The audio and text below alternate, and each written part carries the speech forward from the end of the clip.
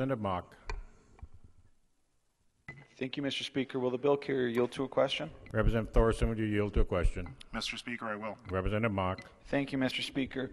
I noticed that, as you had stated, that the language that removed the prohibition of going forward on the recording and archiving of committee rooms, of sessions, committee meetings has been removed. However, I also noticed that the appropriation to move forward with that project has also been removed. Can you explain why the money for the project was removed if the intent is to not block the recording and archiving project? Representative Thoreson.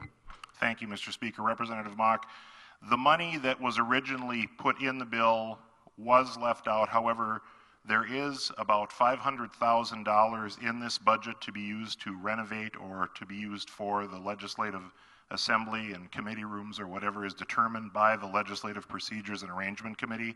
So there is a pool of money there. As I said before, we already do have this in 2 of the committee rooms.